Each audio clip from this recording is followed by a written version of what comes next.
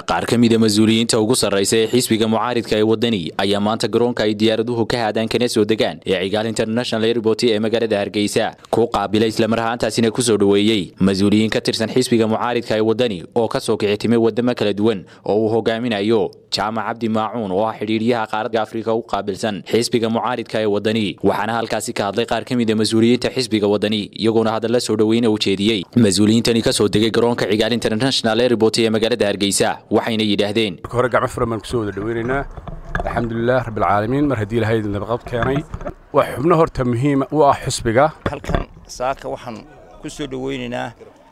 inamadii nooga yimi Yurub oo qaar horna way yimaadeen qaar kalena way soo socdaan insha Allah bidmillaahi kariim inkoo faraxsan oo guushi oo hantay Waddani gacanta ku haysta midigta ina ku noqotaan guriyihiinii idin soo dhaweynayna xubnahan muhiimka inooga yimi UK waxa weeyaan waqtigii doorashada waxay naga xiga wax bil ka yar ayaa naga xiga qolada Qurba jooga ee noo timid iyo kuwa iman doonaba iyaga waxaanu ka sugaynaa lacag xoog ah inay keenaan waxaad arkaysaa xusbigii ahaa ayaan daraha ee wadanka haligay in laga wada yimi kaga quus qaata xilbanana waxaanu leenahay kulmiyo waa tagtay salaama insha Allah mustaqbalkana waxa helaya xusbiga Waddani dhammaantiin waxaan leenahay hawshii aad qabateen iyo wixii wanaag ahayd xisbiga u sameeyeen mid ka badan baa maanta halkan inoo taala dhankooda waxa halkaasi ka hadlay qaar ka mid ah mas'uuliyiinta xisbiga Waddani ee la soo dhaweeyay waxaana hadaladoodii ka mid ahaa maalinta doorashadu waa maalinta inaanu ninna qadayn ee la soomo subaxii sida loo fadhiisto ilaa habeenka inaynu kaga laalno rag iyo dumar bay nagu isku duuban gacmo wada jir bay wax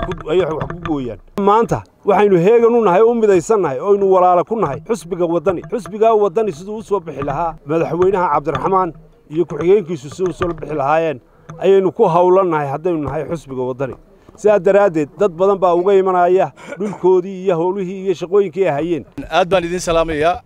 waxaan idinkaga mahadcelinayaa soo dhaweynta aadka u ballaaran diiran sida sharafta leh noogu soo dhaweyseen madaarka Hargeysa waxaan kaloo rabaa xisbiga kulmiye la yiraahdo usii dhamanaya naftii baa waxay kaga sii hadheynta madaxa laakiin intii hoos waa dhintay horta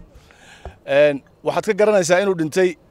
ninkii ugu hoggaanka ahaa ee doonayay musharaxa ahaa ee rabay inuu dalkan hogaamiyo ayaa wuxuu kari waayay inuu ummadda reer Soomaaliland uu doonayo inuu madaxweynaha noqdo inuu ka dhaadhiciyo qadiyadiisa iyo waxa uu doonayo inuu ku maamulo markaas wuxuu isticmaalay suldaankiisii beeleed inuu u diro oo uu magaranaysa campaign gareeyo oo yiraahdo adigu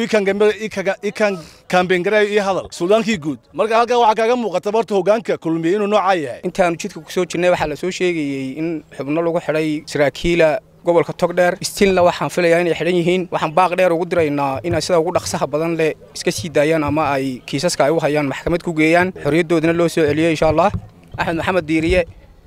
waxa jaaliyada Somaliland ee UK ay ku soo xustay isla markaana ay u soo samaysay shahaado sharaf Waxariin Maxamed Kosaar wararka telefishinka caalamiga Star TV Hargeysa